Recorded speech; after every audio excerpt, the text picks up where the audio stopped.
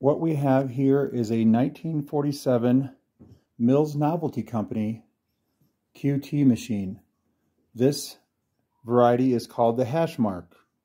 This is to symbolize or celebrate the end of World War II. It's painted the original blue and gold paint colors. This is a nickel denomination. They also made this machine in dime and quarters. It's pretty simple. You feed the coins in the top right here.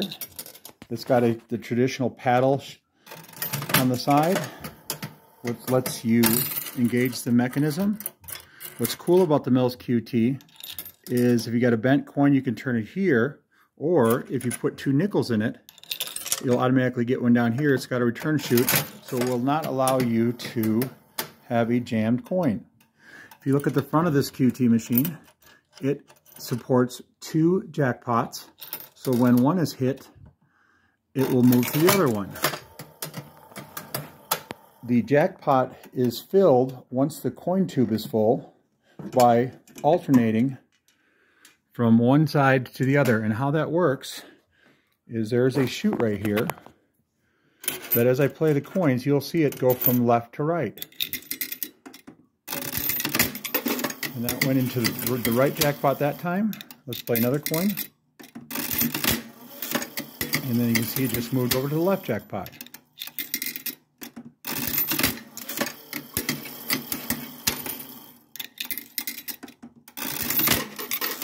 And once the two jackpots are full, there's a main chute behind there, which will allow all the coins to go into the cash box. The Mills QT has a full-size cash box, just a little bit smaller than the full-size Mills machines. The biggest difference is they are just a little shorter. If you look on the back here, there's a separate key. Take that off, and here's the original Mills cash box.